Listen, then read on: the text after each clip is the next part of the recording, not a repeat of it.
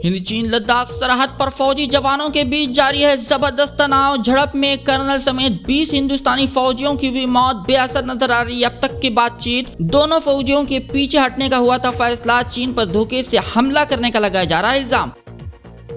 हिंदुस्तानी फौजियों ने भी दिया करारा जवाब। जवाबी हमले में मार गिराए गए चीन के 43 फौजी जवान। अब LAC पर मजीद बढ़ गया है चीनी हेलीकॉप्टर्स का मूवमेंट। पूरे LAC पर जारी किया गया अलर्ट। जराये के हवाले से खबर।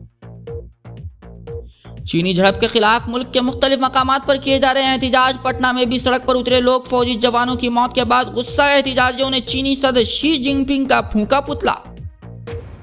साबिक कांग्रेस सदर राहुल गांधी ने हिंद चीन मामले को लेकर राष्ट्र मोदी सरकार की पॉलिसियों पर उठाए सवाल। पूछा, चीन ने हमारी जमीन पर कब्जे की कैसे की जुर्रत? फौजी जवानों को मारने की चीन ने कैसे जुटाई हिम्मत? आखिर खामोश क्यों है वजीर आजम नरेंद्र मोदी? क्या छुपाने की हो रही है कोशिश?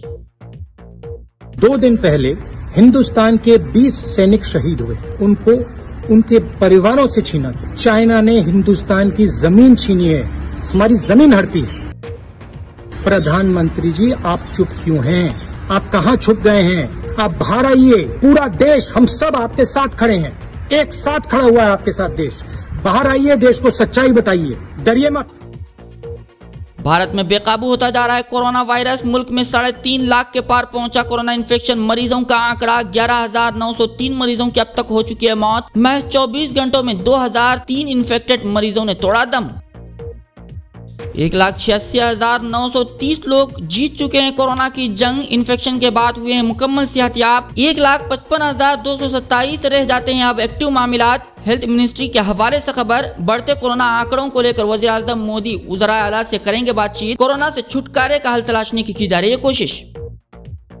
कर्नाटक में भी कोरोना के मामलात में हो रहा है तशवीशनाक इजाफा। 24 घंटों में एक पुलिस इंस्पेक्टर समेत 7 अफराद कोरोना से हुए हलाक। वायरस की जद में आए 317 लोग। 7,530 तक पहुंची कुल मुतासरीन की तादाद। अब तक 94 लोगों की हुई मौत। जिला उत्तर कन्नड़ा में भी 7 कोरोना पॉजिटिव मामलात की हुई तस्दीक। मुतासरीन में मुंडगोड़ और हुन्नावर समेत भटकल देहात तिरनमक्की का भी एक शख्स है शामिल। मुंबई से 5 जून को पहुंचा था भटकल। 7 दिन क्वारंटीन के बाद 11 जून को भेजा गया था घर। 16 जून को पॉजिटिव निकली रिपोर्ट। कुल 43 तक पहुंची भटकल में मुतासरीन की तादाद। 42 लोग शिफायाबी के बाद लौट चुके हैं घर।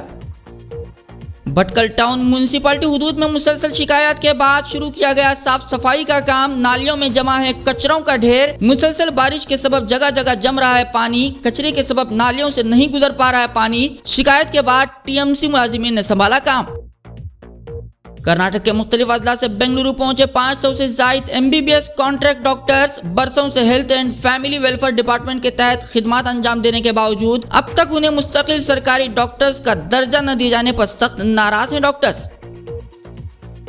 सभी डॉक्टर्स एक साथ वजीर सियासत श्री रामुलु और वजीर आला येडियुरप्पा को इस्तीफा सौंपने का बनाया है मंसूबा। डिपार्टमेंट में 2000 खाली आसामियों के बावजूद मुस्तकिल न बनाए जाने के खिलाफ डॉक्टर्स बरहमी का कर रहे हैं इजहार। कहा, डॉक्टरों को जॉब सिक्योरिटी के साथ ही मुसावी काम के लिए सभी को बराबर मिलनी चाहिए तनख्वाह।